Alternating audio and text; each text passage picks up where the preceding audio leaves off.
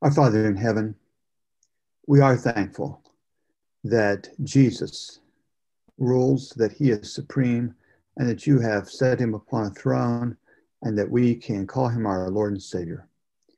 Father, we want to be under his leadership, under thy leadership. We want to serve thee.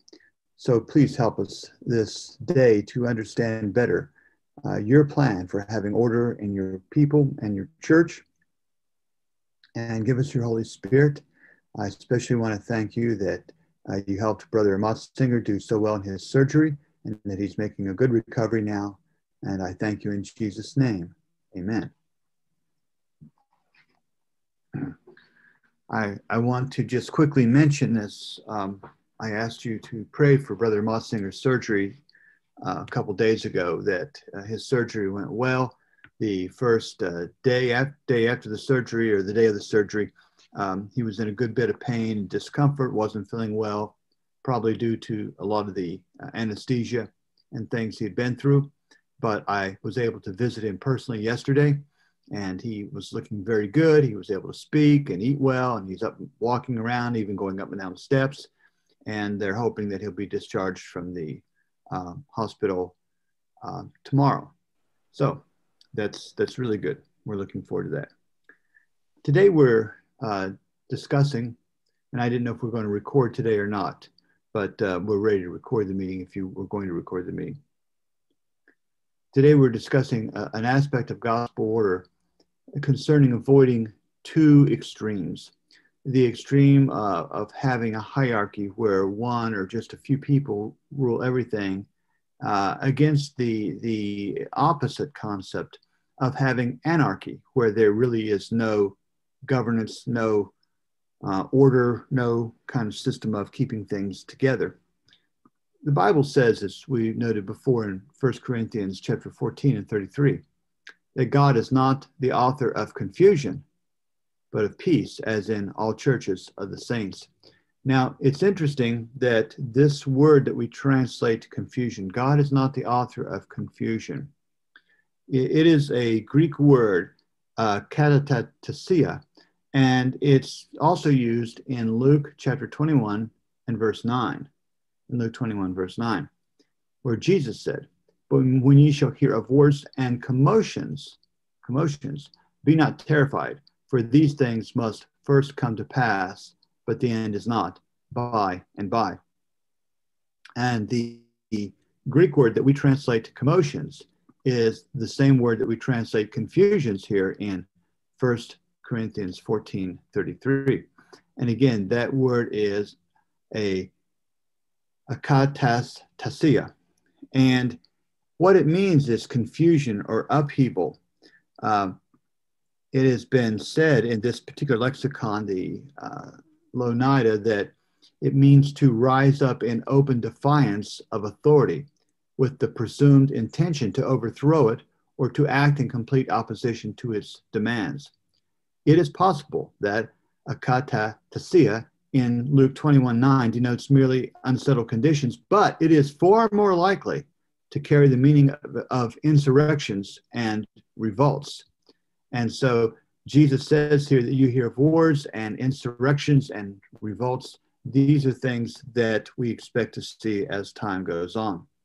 Now, the Bible says that God is not the author of confusion or of insurrections and revolts.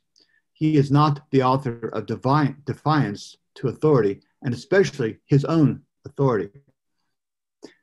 Also in 1 Corinthians chapter 14 and verse 40, he says that we are to let all things be done decently and in order. And so that means that there is order in heaven, in fact. There is a statement that Ellen White has made in the Testimonies in volume 6, page 200, in paragraph 2.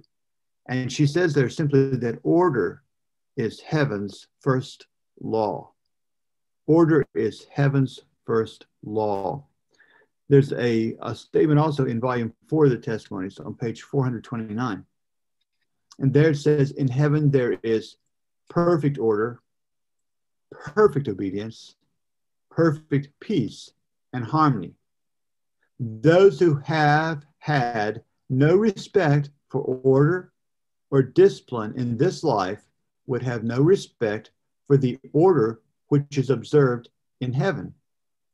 They can never be admitted into heaven, for all worthy of an entrance there will love order and respect discipline. Now, that's an interesting idea. There is a will of God and an order in heaven. And we are informed here that if we have no respect for order and discipline in this life, we would have no respect for the order and discipline of heaven. And without this, we cannot be admitted. And I think that this should help us to see more clearly this issue and the necessity of having some kind of gospel order. Not only is God's will, including order, done in heaven, it's Christ's desire that it be done here on earth. Because when Jesus gave the model prayer in Matthew chapter 6 and verse 10, he said, "Thy kingdom come, thy will be done in earth as it is in heaven." And so just as things are in heaven, he wants them to be here on earth, his will to be done. But his will in heaven is perfect order, perfect obedience, perfect peace, perfect harmony. And so God wants that. In the first chapter of Ezekiel, the prophet claims in Ezekiel 1:1 that he saw visions of God. Yet as we read Ezekiel's vision, we learn of living creatures, and we interestingly learn of wheels within wheels. In Ezekiel 1, verses 15 through 17, he says, "Now as I beheld the living creatures, behold, one wheel upon the earth by the living creatures with his four faces. The appearance of the wheels and their work was like unto the color of a beryl, and they four had one likeness, and their appearance and their work was, as it were, a wheel in the middle of a wheel. When they went upon their four sides, and they turned not when they went." Here Ezekiel seems to be describing what we would call planetary gears, or inner gears that are working within each other, and they are interacting with living creatures. This is strange language. What could it mean? Well, Ellen White gives us a comment on it in Letters and Manuscripts 13, Manuscript 13 of 1898 in paragraph 9. She says, "God is acquainted with every man. Could our eyes be opened, we would see that eternal justice is at work in our world. A powerful influence, not under man's control, is working. Man may fancy that he is directing matters, but there is a higher than human influence at work. The servants of God know that he is working to counteract Satan's plans." So just remember this, friends. Satan has plans. Satan has order. He has organization in his work. Don't forget that. She continues, "Those who know not God cannot comprehend his movements. There is at work a wheel within a wheel. Apparently, the complication of machinery is so intricate that man can see only a complete entanglement. But the divine hand, as seen by the prophet Ezekiel, is placed upon the wheels, and every part moves in complete harmony, each doing a specified work, yet with individual freedom of action." So what Ezekiel saw represented God's divine hand moving the wheels in a harmony, each wheel having its perfect freedom to do its individual action. And God's order is to be in perfect harmony in the work that he has chosen for the believers. Not all have the same duties, not all have the same responsibilities, but we are all to perfectly work and perform the work that God has chosen for us to do with complete freedom. For example, God has ordained that there are going to be pastors in his church. In Ephesians chapter 4 and verse 11, the Bible speaks about that. But not everybody is designed to be a pastor. Other members have different duties within the church, but each believer fully meshes fully and in total harmony with the work that God has directed from above, and they work with each other in harmony, just like those gears or wheels within wheels. Heaven is a place, we noted, of harmony. Noted, for example, in early writings on page 16 and paragraph 2. Ellen White describes, "As we all entered the cloud together and were 7 days ascending to the sea of glass, when Jesus brought the crowns, and with his own right hand placed them on our heads. He gave us harps of gold and palms of victory. Here on the sea of glass, the 144,000 stood in a perfect square. In other words, they just weren't placed in any particular way. There was an order about them. And she mentions later in early writings on page 287 and paragraph 7, 287 in paragraph 2. On each side of the cloudy chariot were wings, and beneath it were living wheels. And as the chariot rolled upward, the wheels cried, "Holy," and the wings, as they moved, cried, "Holy." And the routine of holy angels round the cloud cried, "Holy, holy, holy, Lord God Almighty." And the saints in the cloud cried, "Glory, hallelujah." And the chariot rolled upward to the holy city. Before entering the city, the saints were arranged in a perfect square with Jesus in the midst. So here again, we see order. And God wants order in the earth as well. Since the creation, God has ordained order upon the earth in a way that has changed slightly since sin came into being. God ordained originally that Adam and Eve were to stand shoulder to shoulder as equals.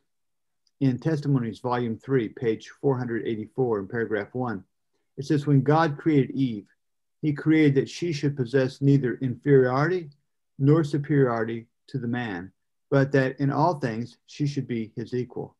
The holy pair were to have no interest independent of each other, and yet each had an individuality to think and act. But after sin, God allowed man to lead out in the home. In Genesis 3, verse 16, unto the woman he said, I will greatly multiply thy sorrow and thy conception in sorrow. Thou shalt bring forth children, and thy desire shall be to thy husband, and he shall rule over thee. Now, this expression, rule over thee, does certainly not mean to be a dictator or a Lord, because we have one Lord, and that is Jesus Christ. Men have one Lord, that is Jesus Christ. And women have one Lord, who is Jesus Christ. In 1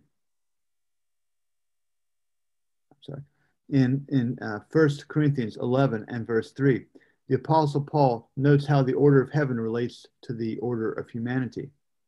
And here he says, but I would have you know that the head of every man is Christ, and the head of the woman is the man, and the head of Christ is God. During the time of the wilderness wandering of the Israelites, God had order.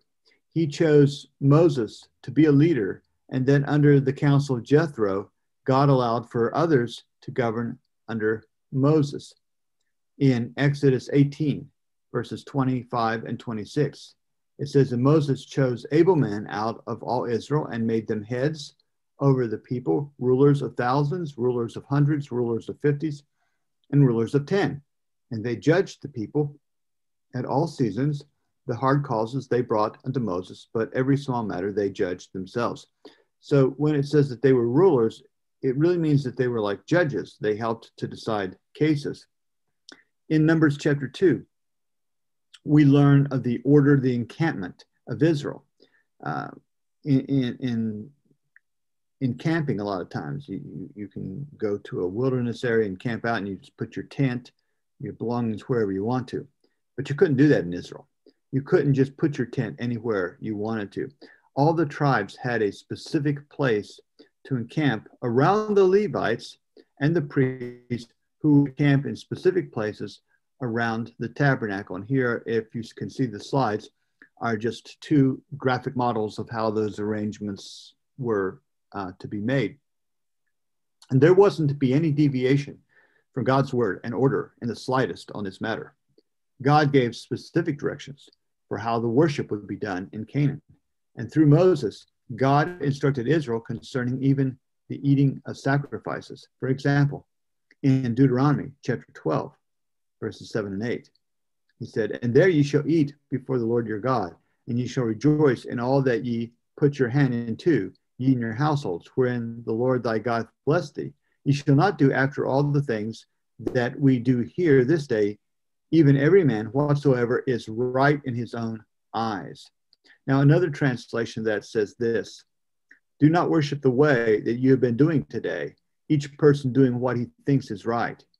You have not yet come to a resting place, to the land the Lord your God will give you as your own.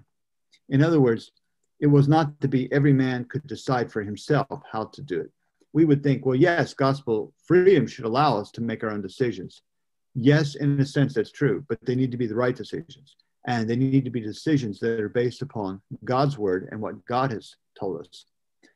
I want to tell you, friends, God is not for anarchy. He is not for this idea that every man can just do whatever he wants. God had a plan for Israel in every facet of the lives of the people, and he has a plan for modern Israel today. In the Old Testament, Israel quickly lost their connection of God, and shortly after the time of Samuel, we read these words: in those days there was no king in Israel, but every man did that which was right in his own eyes. Well, in one person's eyes, homosexuality might be good. In another person's eyes, bestiality might be good. In someone else's eyes, all disorder in the church might be just good. They might just think that's what we should have. But you see, what we think usually is wrong. Almost always what we think is wrong. What we need is what God says and what God wants. And that's the only thing that's really important. Now, while the context of this statement is different than that in Deuteronomy, the principle is the same: forsaking God's way for our own way. Later in the last verse in Judges, we read this in Judges 21:25. In those days, there was no king in Israel. Every man did that which was right in his own eyes. Now, God obviously did not want Israel to have a king, but he made provision for them to have a king. But he wanted to have judges to help to, quote, rule or judge over the people. He didn't want power centralized in just one person, but neither did he want anarchy everywhere. In Proverbs chapter 21 and verse 2, he says, every way of a man is right in his own eyes, but the Lord pondereth the hearts. In Psalms, we realize that the Psalms have been constructed. Thank you. The Psalms have been constructed in a parallel manner. God says one thing, and then sometimes he'll say the same thing, but in a slightly different way. A synthetic parallelism, it's sometimes called. But here, this is a parallel of an antithesis. This is a parallel of opposites. The first part of it says, every way of a man is right in his own eyes. But then it contrasts. It doesn't compare, but instead it contrasts that now. But the Lord pondereth the hearts. And so this idea that what every man does that's right in his own eyes is not what God wants.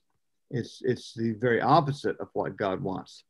The last judge to govern Israel was Samuel. And through his wisdom and guidance, even though they were above reproach, the wicked sons of Samuel were of a very different character. And this caused the people to fear for the future, and it brought about the request that they had in 1 Samuel chapter 8 and verse 5. And they said unto him, behold, thou art old, and thy sons walk not in thy ways. Now make us a king to judge us like all the nations. And that was a real problem, friends, because they should never have wanted to be like the rest of the nations. And neither should we as a church desire to be like the rest of the churches. But God allowed the kingdom of Israel to be formed, and though it was not his sovereign will, respect was to be shown to this new order. Even when David was being unjustly hunted down and persecuted by Saul, David showed respect to the one upon whom the throne was given by twice refusing to kill the persecuting Saul when it was easily within his power to do so. In the New Testament, we find order. Just like there was order in the Old Testament, there's order now in the New Testament. Jesus declared that he would build a church. In Matthew chapter 16 and verse 18, after the great confession of Peter, Jesus said, and I say also unto thee that thou art Peter, and upon this rock I will build my church, and the gates of hell shall not prevail against it. The church that Jesus would build would have order and administration. And the Apostle Paul notes 5 spiritual gifts given to the church to especially help it to reach perfection and to maintain spiritual order. In Ephesians chapter 4, verses 4 through 14, he says, and he gave some apostles and some prophets and some evangelists and some pastors and teachers. And he did this for the perfecting of the saints, for the work of the ministry, for the edifying of the body of Christ, till we all come in the unity of the faith and of the knowledge of the Son of God, unto a perfect man, unto the measure of the stature of the fullness of Christ, that we henceforth be no more children, tossed to and fro, and carried about with every wind of doctrine, by the sleight of men and cunning craftiness, whereby they lie in wait to deceive. And so, friends, if we neglect these gifts that God has given us, then we're not going to be able to reach perfection. And we are going to be as children tossed to and fro, and we will be coming along and accepting every wind of doctrine that's just going and all that they teach. So we don't want that to happen to us. Pastors, evangelists, teachers, apostles, prophets, they're not in the church because men decided that they should be there, but rather because Jesus has decided that they should be there. A little while back, I received a letter. And in this letter, this sister noted, she said that she was against having pastors and any leaders because Jesus is the head and he himself will lead the church. Well, that might sound good, but that is actually a katastasia. That is a katastasia. That is actually a rebellion against the Lord himself, because the Lord is the one who said that there would be pastors in his church. And if I say, well, I don't accept the idea of pastors, I don't want pastors, I want Jesus to be my pastor, I want Jesus to be the head, that is actually in rebellion against what Jesus himself has set up and put in his church. It is actually an open defiance against the authority of Christ. And yes, of course, Jesus is the master shepherd. He is the master pastor. But remember, the principle that heaven does not usually do for man what man can do for himself. In, again, a katastasia, it means to rise up in open defiance against the authority. But in Signs of the Times on September 4, 1879, paragraph 11, God never does what man can do. And so God could take a more direct role in governing the church, but he has committed this role to men because men can do it.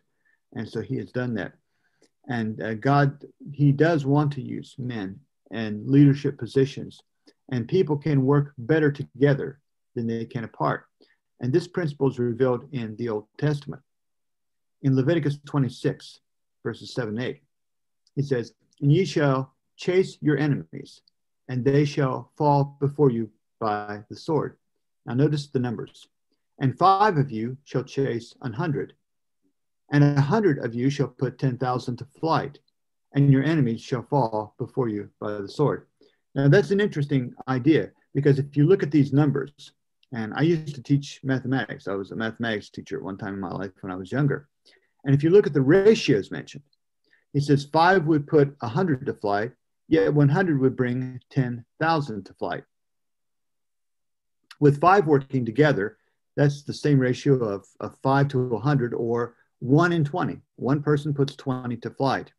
But if you take 100 to 10,000, that's a reduced ratio of 1 to 100.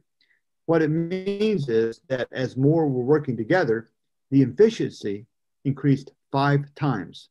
The efficiency increased 5-fold. Now, of course, as we mentioned the other day, Jesus made also provision for deacons and elders in his church.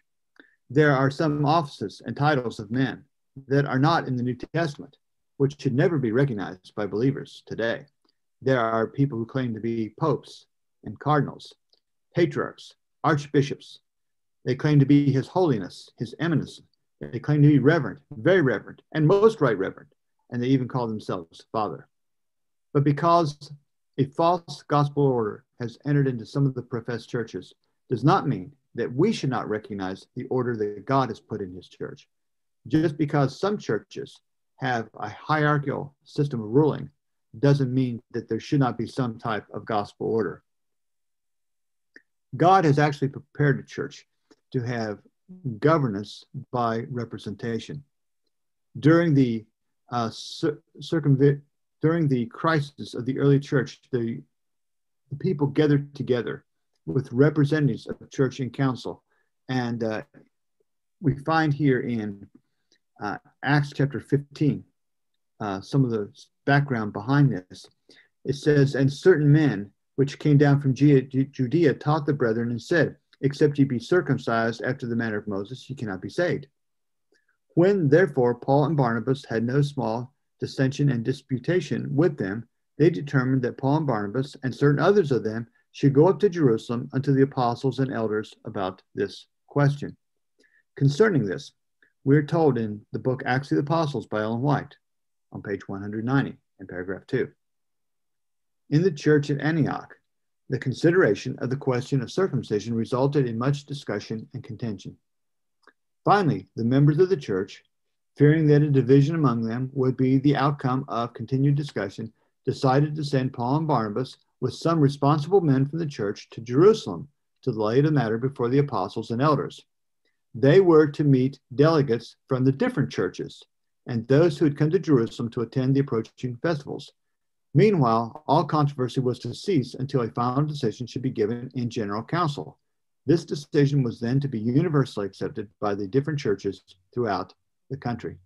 And so God's idea was to have these people come together with representatives from different churches. It would be virtually impossible to have all the members to meet together in one place, but they could elect and choose representatives to go to the general council at Jerusalem, and where all these people would come together and they would make a decision. Now, the New Testament is the model for God's people today. If we want to have a blueprint for how we should run our church today, we should look at the book of Acts. It is his blueprint for how we should work today. You know, if I have a hand is great with the body, but you cut it away and it becomes worthless by itself. A foot is great with the body, but you cut it away and it's worthless without the body. For a human body to function at its best, it needs all its various parts working together. And the same is true concerning the body of Christ. He does not want us to be independent atoms. God certainly does not wish for the body to be broken up into many factions or independent atoms. And repeatedly, we are warned in the spirit of prophecy about this. The remnant people have been given instruction. This is from the Spalding and McGann collection on page 121 and paragraph 1. And it's a long paragraph, so I've broken it into 3 pieces so that you could see the slides a little better. But she says, an army in battle, she gives us an illustration first. An army in battle would become confused and weakened unless all worked in concert. If the soldiers should act out their own impulsive ideas without reference to each other's positions and work, they would be a collection of independent atoms. They cannot do the work of an organized body. So the soldiers of Christ must act in harmony. They alone must not be cherished. If they do this, the Lord's people, in the place of being in perfect harmony of one mind, one purpose, and consecrated to one grand object, will find efforts fruitless, their time and capabilities wasted. Union is strength. A few converted souls acting in harmony, acting for one great purpose under one head, will achieve victories at every encounter. And that's from Spalding McGann collection. Yes, okay. I guess I had it in 2 parts. I thought it was in 3 parts, but it was just in 2 parts. Also, in a pamphlet that Ellen White had written, it was published in from Sunnyside Cornbond on June 8, 1889, pamphlet 156, on page 12, in paragraph 1. She says, my brethren, the Lord has called upon you to do a certain work, but you have not done it. And now, in the place where you are, there is discord and contention and strife. But this need not be. God does not design that his workmen shall stand apart as independent atoms. All have a great and solemn work to do, and it is to be done under God's supervision. So apparently, when she says that they had a work to do, but it wasn't done because too many people were trying to work as independent atoms. They weren't working together as a united body. And then in 8 letters and manuscripts, letter 16 of 1893 on paragraph 20.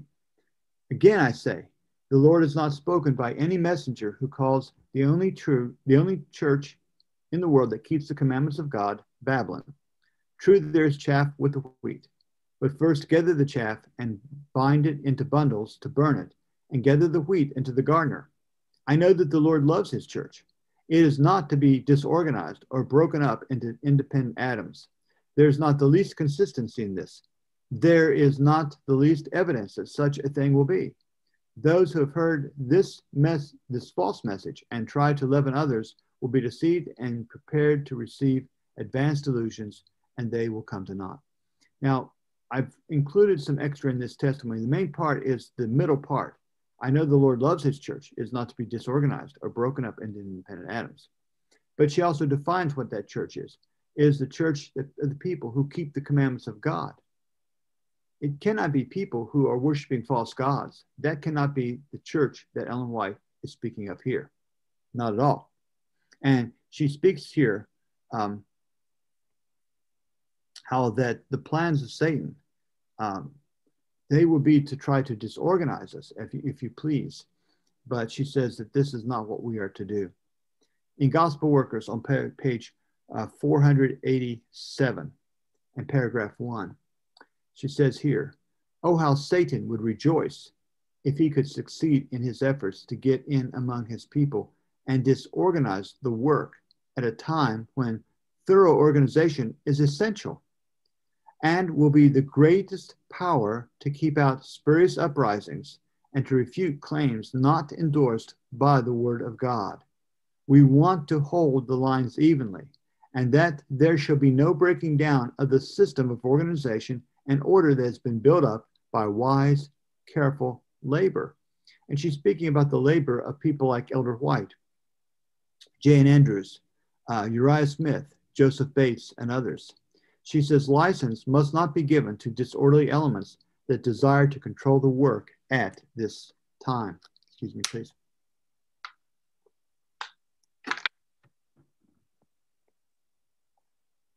These statements, they should lay to rest all the doubt that the idea that we can please God and finish the work with just independent ministries and just home churches that bear no accountability or responsibility to anyone else. We are not to work as independent atoms.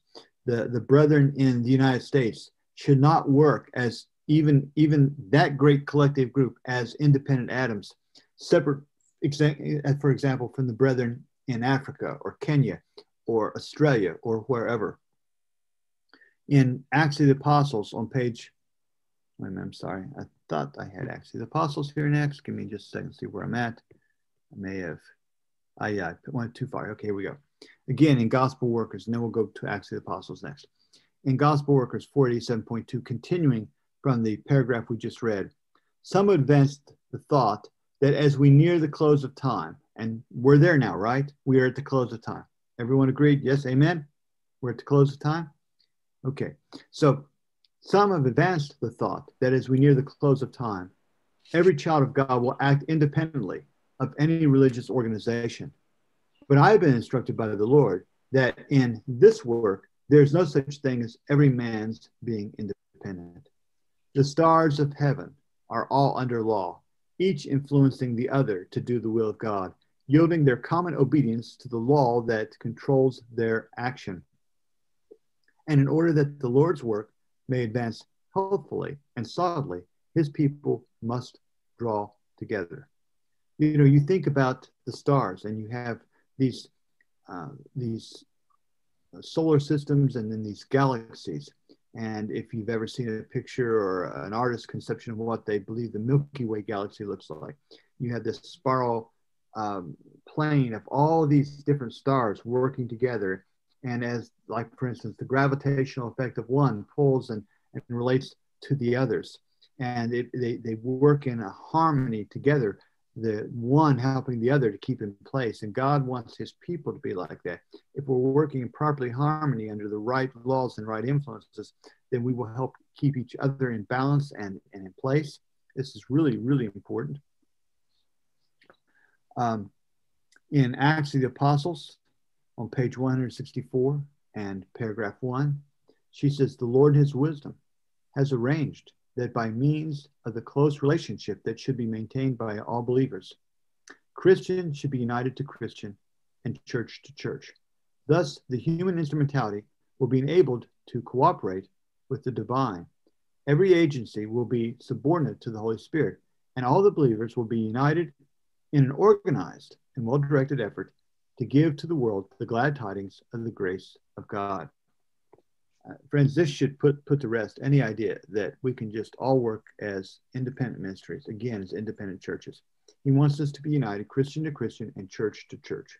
Your church, my church, all of the churches that we're involved in, they should be united together. Not just simply the individuals, but the churches as well. God organized the church in the New Testament, and he wants to organize us today. Finally, with the three angels' messages began to be given, he organized the Advent people after the pattern of the New Testament. Order and structure was given to the people, which we today should not, and maybe I should say dare not even, neglect. Excuse me. In Series B, number 9, page 19 and paragraph 2, this is written in 1907. Notice what she says. Oh, how Satan would rejoice if he could succeed in his efforts to get in among this people and disorganize the work at a time when thorough organization is essential and will be the greatest power to keep out spurious uprisings and to refute claims not endorsed by the word of God. We want to hold the lines evenly, that there shall be no breaking down of the system of organization and order that has been built up by wise, careful labor. License must not be given to disorderly elements that desire to control the work at this time. Under the direction of the Spirit of God, workers such as Elder White, Joseph Bates, Elder Smith, carefully build up the work, and is not to be allowed to become disorderly and to have these kind of revolting elements in it. This does not mean that we are to have a pope over the church or even a president over a conference. Men are not to rule over other men. In Testimonies, volume 8, on page 236 and paragraph 3, it says, God has not set any kingly power in the Seventh-day Adventist Church to control the whole body or to control any branch of the work. He has not provided that the burden of leadership shall rest upon a few men. Responsibilities are distributed among a large number of competent men. Indeed, she says, every member of the church has a voice in choosing officers of the church. Every church chooses officers of the state conferences. Delegates chosen by the state conferences choose the officers of the union conferences, and delegates chosen by the union conferences choose the officers of the general conference.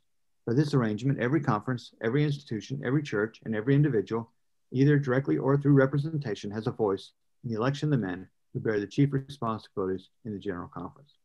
Now, that was the system that they had in Ellen White's time. And we are certainly not advanced enough to have that much organization at this time.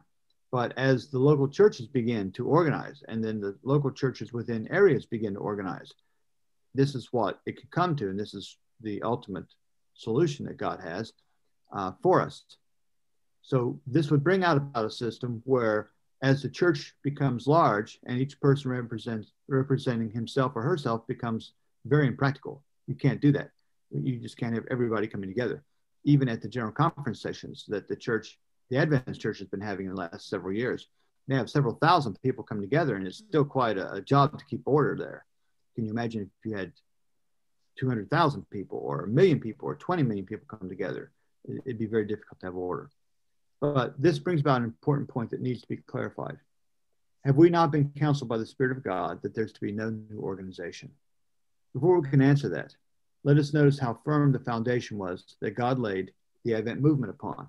Through his messenger, Ellen G. White, God has told us that after the passing of time, God entrusted to his faithful followers the precious principles of truth.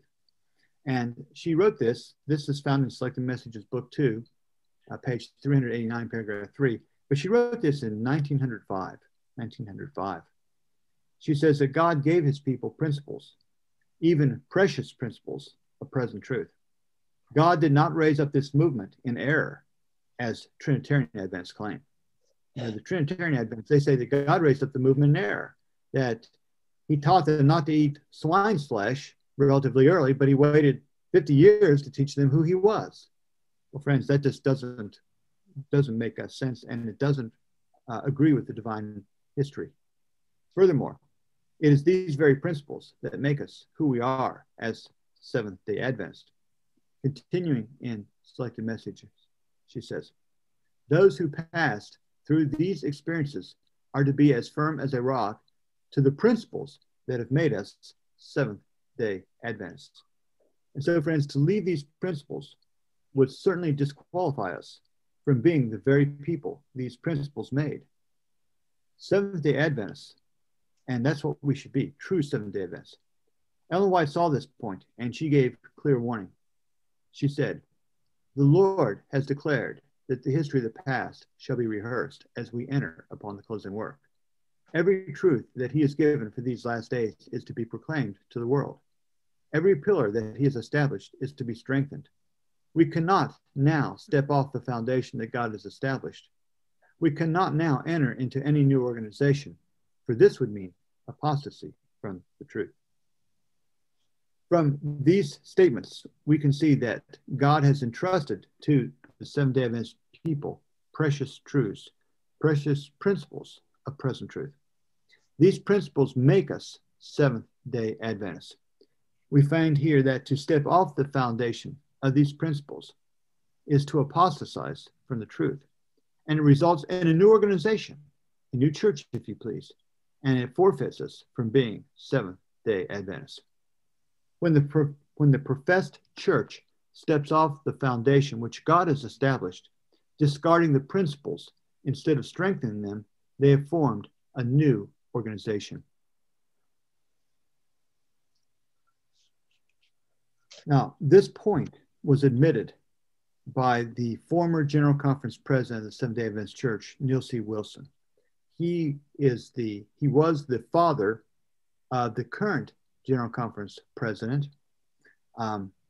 He gave a speech at the annual council in Washington, D.C. in October of 1979, and he was quoted in the Adventist Review. And here's what he said. He said, our doctrines cannot be changed without changing the nature of the church. He says, let the word go out from this annual council that any attempt to tear down the pillars of the faith will be resisted. But that's exactly what they did the next year in Dallas, Texas, at the 1980 General Conference session. They destroyed the main pillars of our faith. Now, a little thought will help us see that the difference between any two or more churches is simply the doctrines that they teach. What makes Baptists Baptists? What makes Baptists Baptists are their doctrines.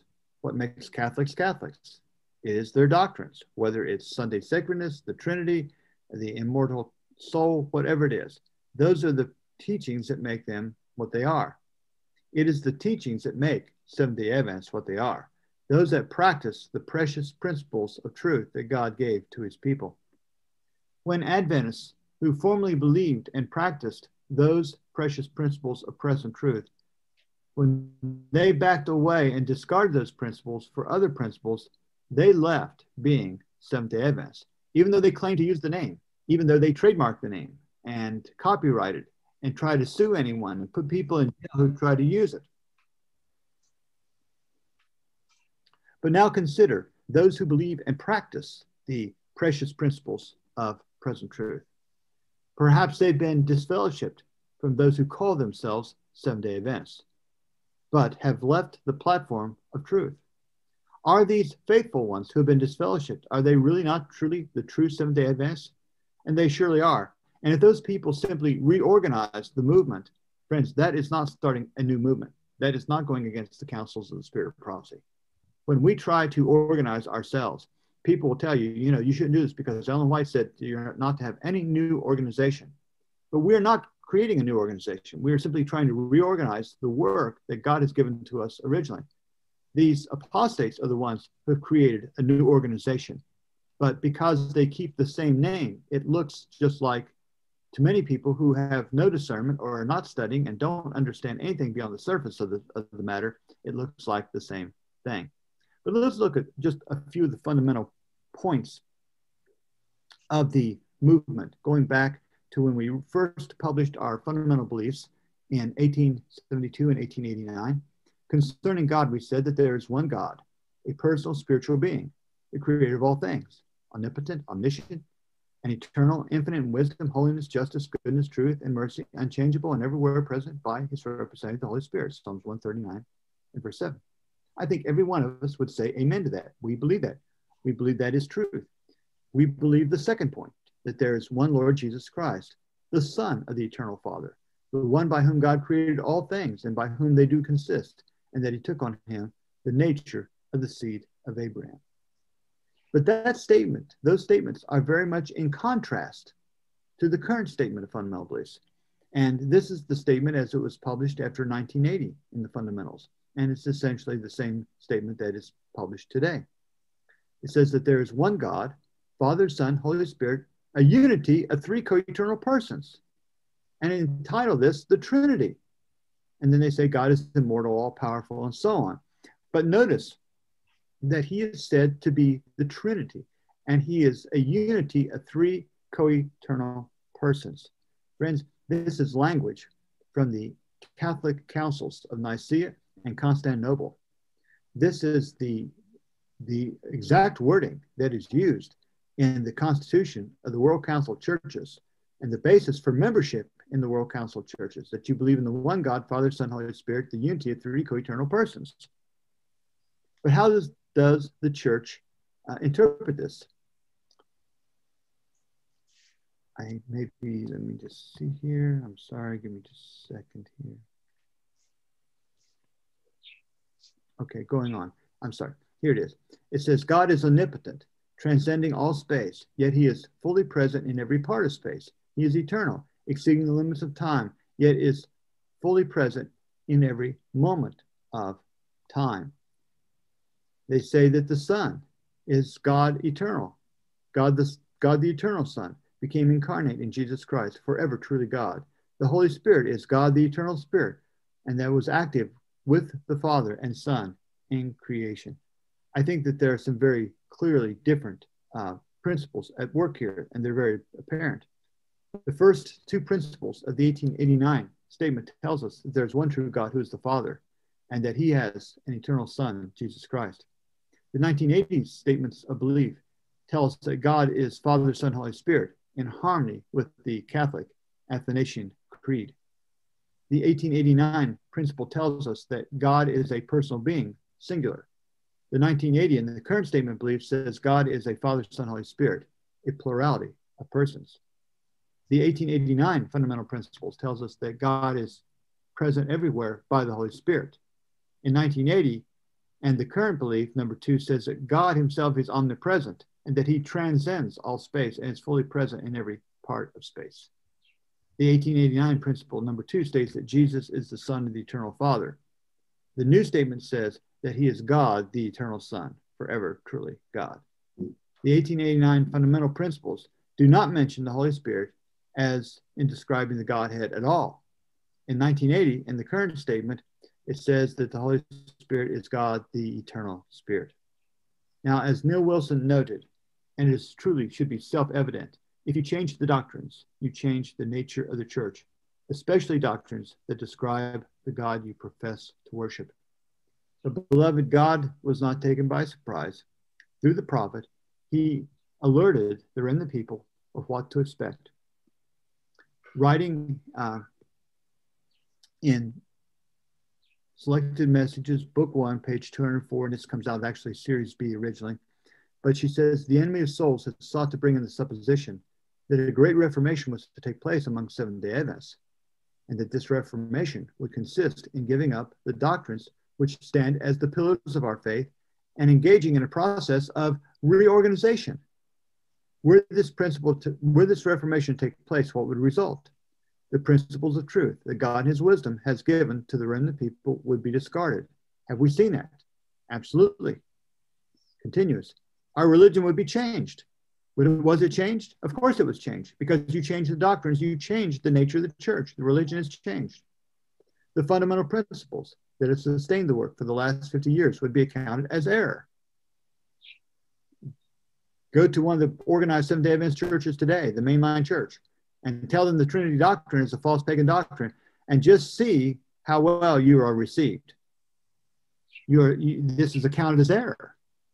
And then she says, a new organization would be established. Here's the new organization, not what we're trying to accomplish, friends, but what they have already done. She goes on to say, books of a new order would be written. A system of intellectual philosophy would be introduced. A system of intellectual philosophy would be introduced. The founders of this system would go into the cities and do what they call a wonderful work. The Sabbath, of course, would be lightly regarded, as also the God who created it. Nothing would be allowed to stand in the way of the new movement. The leaders would teach that virtue is better than vice, but God being removed, they would place their dependence on human power, which without God is worthless. Their foundation would be built on the sand, and storm and tempest would sweep away the structure. It says God is removed. God is removed. God himself didn't remove himself. They removed God. That is how terrible the apostasy is. Friends, Satan did try to bring in a false reformation, and it would consist in giving up the doctrines which stand as the pillars of our faith. And this is the process that has resulted in a new organization. Ellen White, she speaks about these different characteristics here, and that our truth would be accounted as error. She does not say that God leads his people because of these issues, but instead states that God, again, has been removed. And the only part of this prophecy that hasn't been fulfilled yet is that storm and tempest would sweep away the structure. And friends, it's going to. It just hasn't happened yet, but it's going to happen soon. This inspired statement tells us that if we step off the foundation of the principles given us in the beginning, that we apostatize from truth and enter into a new organization. We have shown earlier that the corporate Seventh-day Adventist Church has apostatized from its fundamental principles concerning God.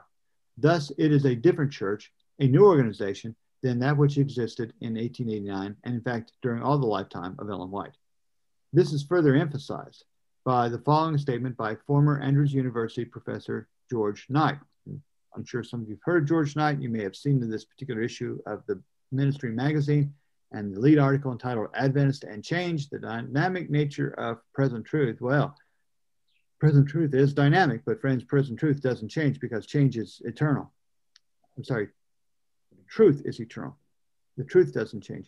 And in this article, George Knight wrote, he said, most of the founders of Seventh-day Adventism would not be able to join the church today if they had to subscribe to the denomination's fundamental beliefs.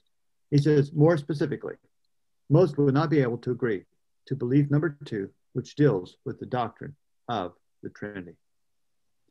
Now let's just think about the principle of separation from the Bible for just a minute as we close. The following references outline a guiding principle which can apply in this case. The first is found in Amos chapter 3 and verse 3. There he says, can two walk together except they be agreed? And the implied answer is no, you really can't. This is why we can't work with the Baptists, why we can't work with the Catholics, why we can't work with the Methodists.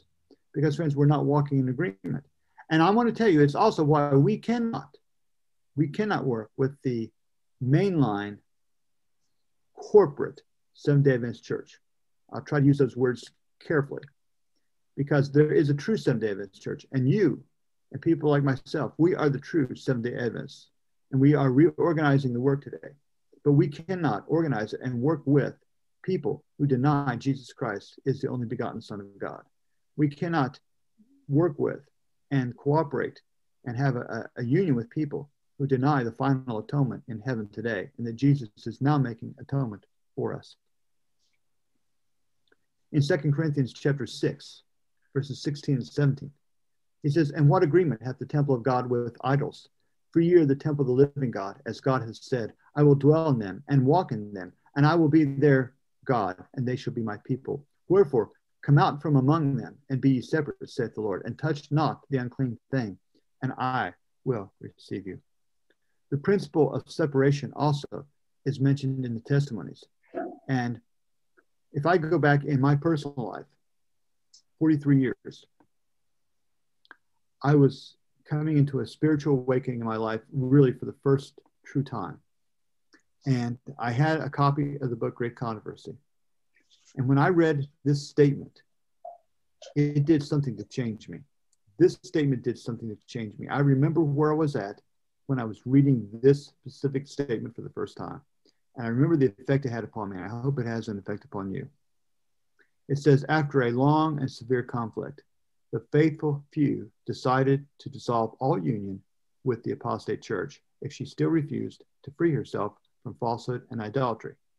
So they would try to hold on if they could, if this church would free itself from falsehood and idolatry.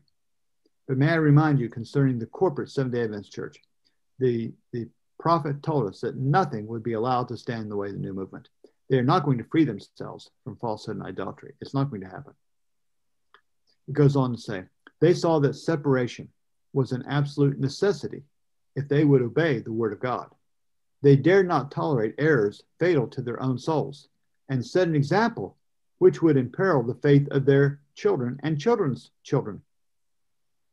To secure peace and unity, they were ready to make any concession consistent with fidelity to God. But they felt that even peace would be too dearly purchased at the sacrifice of principle. If unity could be secured only by the compromise of truth and righteousness, then let there be difference and even war. I just don't know how anyone could say it more clearly than that. And then continuing in Great Controversy on page 46 in paragraph 1. Well would it be for the church and the world if the principles that actuated those steadfast souls were revived in the hearts of God's professed people. There is an alarming indifference in regard to the doctrines, which are the pillars of the Christian faith. The opinion is gaining ground that, after all, these are not of vital importance. This degeneracy is strengthening the hands of the agents of Satan, so that false theories and fatal delusions, which the faithful in ages past imperiled their lives to resist and expose, are now regarded with favor by thousands who claim to be followers of Christ. And then in the Desire of Ages, on page 232 in paragraph 2, and I've broken it into 2 slides here. It says, as the light and life of men was rejected by the ecclesiastical authorities in the days of Christ, so it has been rejected in every succeeding generation. Again and again, the history of Christ's withdrawal from Judea has been repeated. When the reformers preached the word of God, they had no thought of separating themselves from the established church, but the religious leaders would not tolerate the light, and those that bore it were forced to seek another class who were longing for the truth. In our day, few of the professed followers of the reformers are actuated by their spirit. Few are listening for the voice of God and ready to accept truth in whatever guise it may be presented. Often those who follow in the steps of the reformers are forced to turn away from the churches they love in order to declare the plain teaching of the word of God. And many times those who are seeking for light are, by the same teaching, obliged to leave the church of their fathers that they may render obedience. Now, that part that I put in bold there, they are obliged to leave the church of their fathers. I don't know if you have thought about what that means. I'm sure some of you, maybe all of you, have read it at one time or another.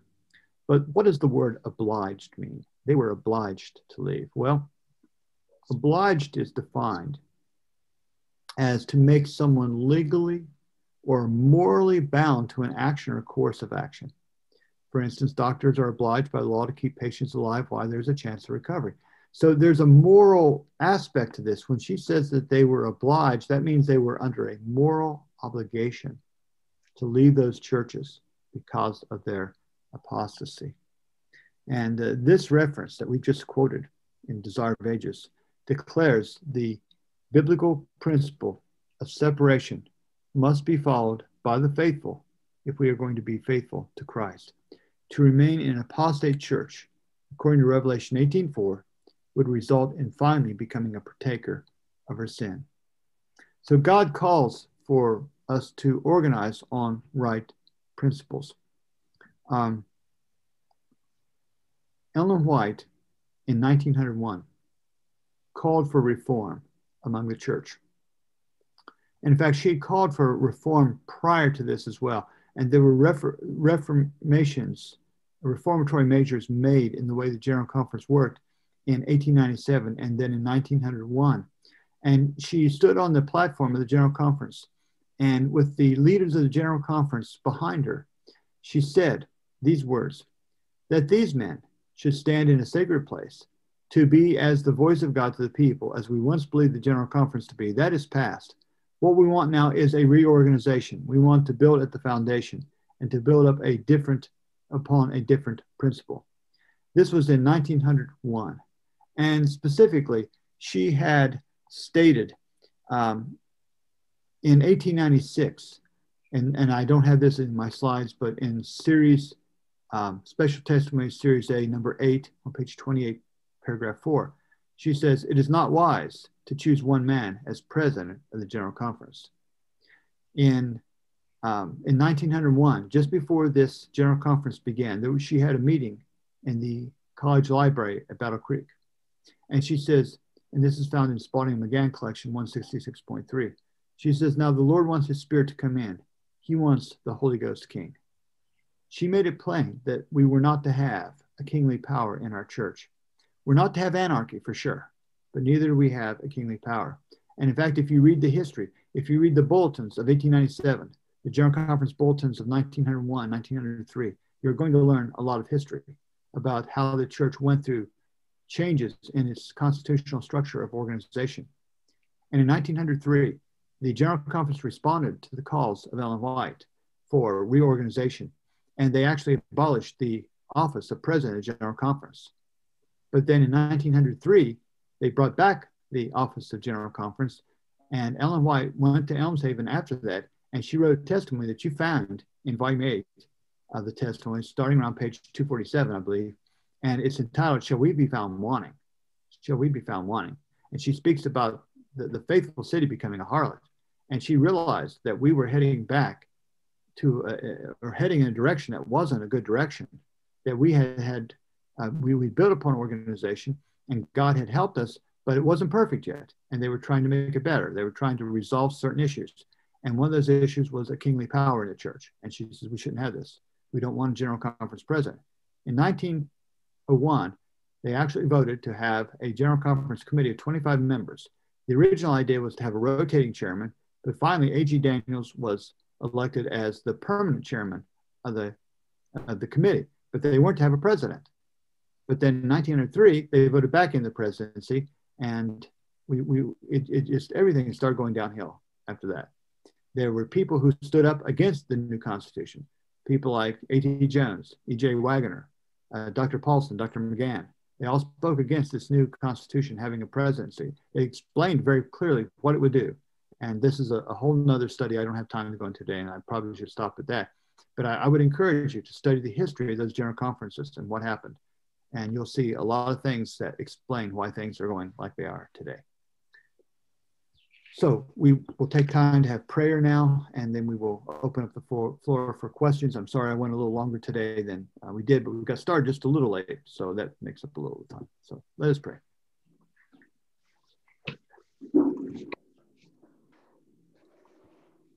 Father in heaven, we thank you that you want to have order and organization among your people here on this earth, and that order is the first law of heaven, and that thy will is to be done in earth as it is in heaven, where there is order. So help us, Father, not to be in revolt against you and your ways, to not try to go by our own ways, but to go by your way, and to go as united people. Please give us understanding and your spirit as we discuss perhaps any questions or other thoughts brothers or sisters have. And I thank you in Jesus' name. Amen.